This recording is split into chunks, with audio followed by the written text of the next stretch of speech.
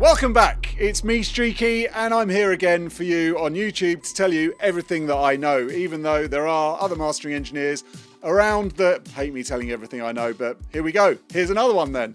So today I've had a question in the comments. How do you get a bass rolling? How do you get a track livened up before you then get stuck into mastering? So it's a mix, quite flat, and it's a kind of dance tune. How do you get it rolling? Today I'm going to show you exactly that. So let's jump into the computer. But before we do that, don't forget this month is giveaway month and I'm giving away a STALK EQ. So if you haven't subscribed to my channel already, please make sure you do so that you're in for a chance of winning that EQ. Here we go, let's dive in. So here we are inside of Pro Tools. I've got a track here that I'm going to play. It's a kind of techno-y kind of rolling track. Let's have a listen.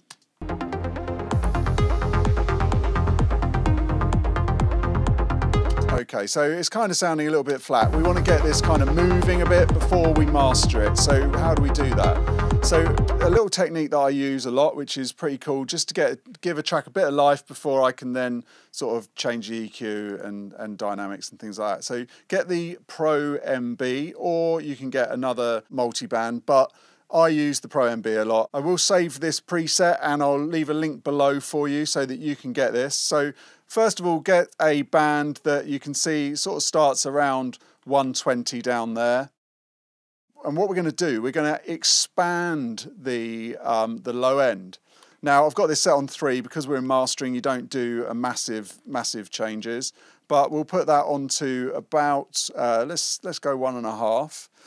Just change the curve a little bit so that it's a little bit flatter like that. And then what we're going to do is we're going to get one that goes across the top end. So go all the way across and we're going to expand that too. This is just, we're going to get this, click expand, that'd help. And set it on expand, and then we're just going to move this up to the same amount. So we're essentially doing what's called in the game a smiley face. We're doing that sort of crossing over at about 1K. Again, move that so that it's a little bit of a flatter. It always sounds a bit smoother in mastering when you're not too sharp on your curves. So use that as a curve there. So we've got a kind of high sort of shelf going on. This is going to expand up. This is going to expand in the low end. Now this space, we're now going to fill this up and just get this to attach itself to there and that one to there. And it's a little, oh, wrong one. Let's just click on that. And then we're just going to now compress this section. Sorry to interrupt, but if you're enjoying this video, please press the like button now. It really helped me out. Okay, let's get back in there. So now we've got that set up, let's just move the bands around. Make sure this one is on compress. These two are on expand. And then let's just hear how that sounds in bypass first of all, so we remember.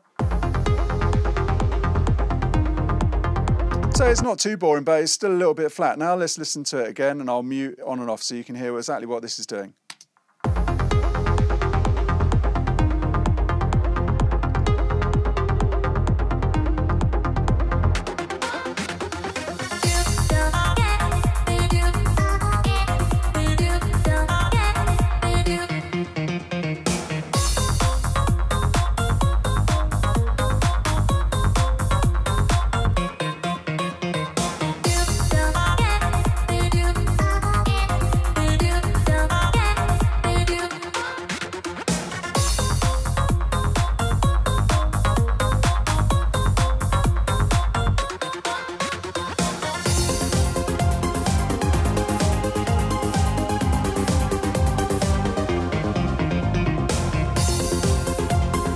Also mono the bass a little bit.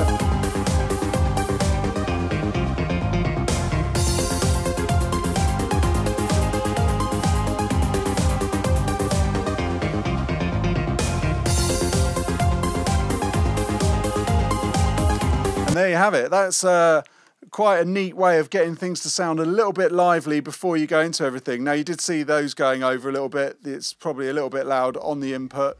So we can just bring the input down a little bit, so just so that doesn't go over when you've added so much level.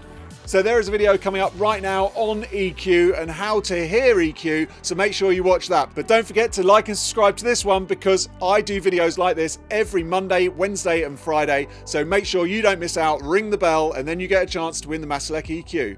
I'll see you on the next one. Bye.